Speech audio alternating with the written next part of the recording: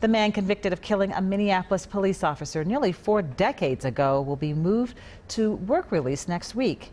Officer Richard Miller was shot in the line of duty in August of 1981 while working in North Minneapolis.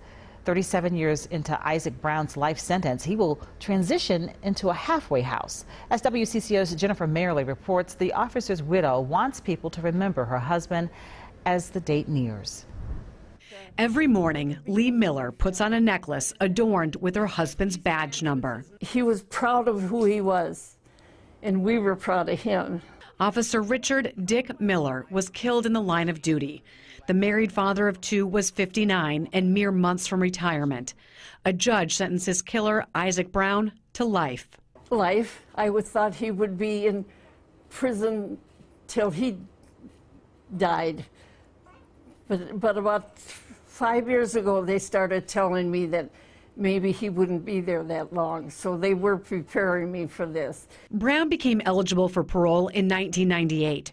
During his 6th review hearing, an advisory panel decided to transition Brown to a halfway house to provide him with, quote, an opportunity to experience life, focusing on employment and learning a positive day-to-day routine for success in the community. I guess if I were really a good person, I'd say that I'm happy for him. But I guess I'm not that good of a person because I think he should stay where he is forever. When that day comes, Lee hopes people will think of her husband.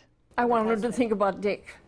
I want him to think of my grandchildren who never got a chance to know him, and my great-grandchildren.